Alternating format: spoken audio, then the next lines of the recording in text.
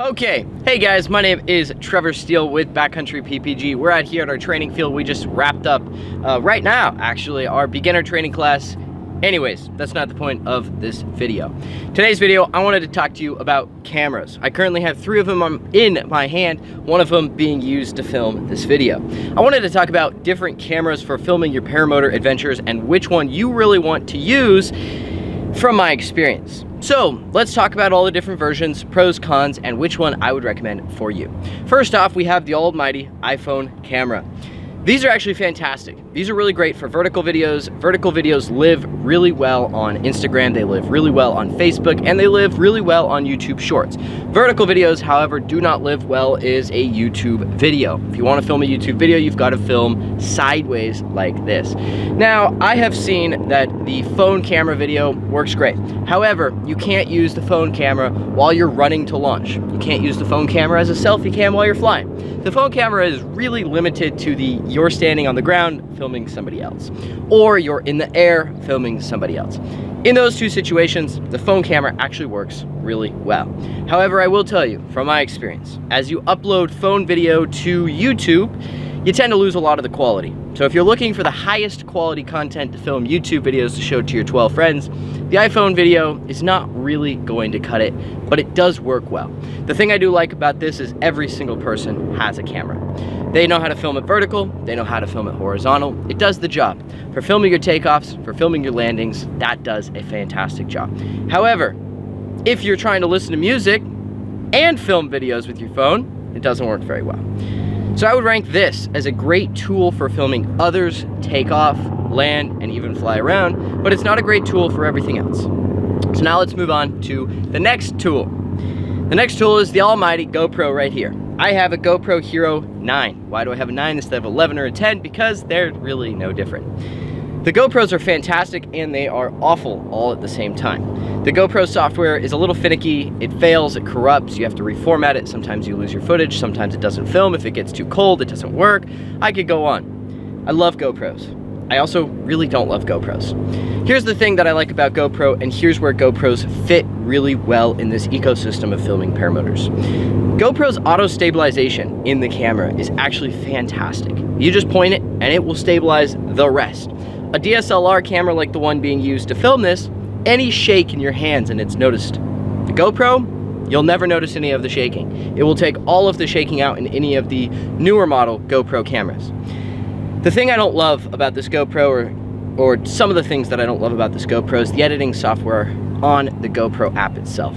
It's not super great, it's not super fluid, doesn't flow super well, but it does it, but not as well as I would like it. Now, some of the other things about the GoPro is it only gets what's pointed at, right? So if something's happening over here and my GoPro's facing this way, I didn't get the footage. The other thing with the GoPro is if you stick it on your helmet, like most of you are probably going to do, it's only going to get whatever you're looking at. So if you're looking this way, something happens over here, you're not going to get it. So that's just the life of having a GoPro. The super view and wide view camera angle of the GoPro, which is what most of you are probably going to use it on, is going to capture most everything, but it's not going to get stuff far away. So if your buddy is more than 10, 15 feet away from you, you're really not going to get it. It's just too far, you're going to have to zoom in, it's going to kill its quality. It's a limited tool, but it's a tool. Where the GoPro lives really well is on a helmet. Put it on the helmet, it films everything in front of you. You can add audio, like you see in my YouTube videos. I can talk to the GoPro. There's a bunch of different helmets and a bunch of different ways to do that. If you're looking to film audio to the camera itself while you're flying, the GoPro is currently the only one I know of that can do it. I just don't love how the footage looks. So even if you're trying to film your buddy and you want to get that cool cinematic shot of you cruising over the dunes, you got to not only be 5-10 feet from your buddy, but also it's just not going to come out with that super picturesque movie-like video that maybe you're looking for. Great tool, does its job, not perfect, not necessarily my favorite, but it has its place. So now let's move on to my favorite, which is the Insta360 X3. This right here, although a little intimidating because it's a 360 camera, is definitely the best tool for filming paramotor content for the average user. GoPros will get whatever you're looking at, but it will miss everything else. The Insta360 will not miss anything unless you happen to be standing in the way. It's a 360 camera, meaning everything in every direction from this camera right here, it's gonna pick up. If I hit record, it's gonna get Mike wrapping up the trailer, it's gonna get Ray holding the camera, it's gonna get me jabber-yakking like a maniac, and it's gonna get whatever's happening over there. So if all you do is start the 360 camera and stick it on its tripod, it's going to get everything. It's gonna get your launch, it's gonna get my landing, it's gonna get my wing over, it's gonna get his face plant, it's gonna get whatever. It gets all of it, which is fantastic. Now, it's intimidating to edit 360 footage, but the 360 footage software, the 360 editing software that comes with Insta is actually really, really easy to use. The phone is not only easy, but it's intuitive, and there's good YouTube videos about it. The computer editing is also easy, intuitive, and really not that difficult. So, we have all these different tools. I didn't really talk about DSLR cameras. I figure most of you are probably not gonna film with a big fancy camera. Judson is really the only one putting it on a gimbal and flying around, maybe Ryan Southwell as well. If you're looking to do that, you would want to do what they're doing, but none of you really are. This is gonna be the tool that you really wanna get. This is gonna be the one that's gonna get everything. In my eyes, this is the closest we have as paramotor pilots to a black box, which, if you're not familiar with what a black box is, it's what films everything in a general aviation aircraft, right? It gets everything. This gets everything. Put this on your helmet, put this on a selfie stick, hit record. That line twist that you didn't notice, it caught. The collapse that you didn't even see, it caught. Your buddy hitting the ground over there because he messed up his foot drag, it caught. The blown launch over there, it caught. It got all of it. So no matter what happens, your 360 camera, as long as it's filming, is going to get the shot. Most of us, including myself, are really bad at getting the shot because we're distracted. Unless you are 100% dedicated to filming and you're looking around everywhere, chances are you're still gonna miss the shot. Because if something happens over here and you're looking over here, you missed it. This is the only thing that's gonna get everything. And you want that. You wanna not miss the shot with anything. So my recommendation, selfie cam, just like this. Attach it to your swing arms or even sit on it. The reason I recommend that is because the most fun footage is really going to be you.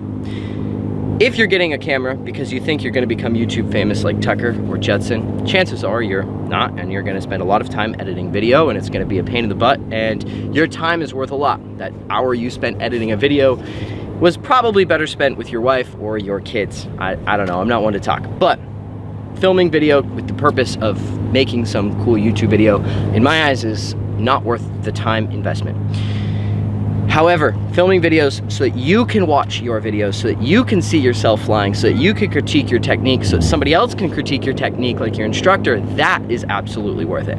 And for that, this gets it. Let's say you stick it out on a 360 camera, you go to a set of wing overs, you take a random collapse, you cut the video, you send it to your instructor, and they're like, oh yes, at this point right here, you can see the lack of outside pressure which led to the collapse, and you should have changed this. Boom. Let's say you go to launch and you totally blow the launch up. Well, if this was filming, it got it. So this is a tool. This is not only a tool for helping improve your skill set as a pilot because it's going to get everything, but it's a tool that gets every shot. So if you do want to post that video on Facebook to show your friends, you got the shot. Whereas the GoPro, you might not have got the shot. And the iPhone, you had to pull out and hit record.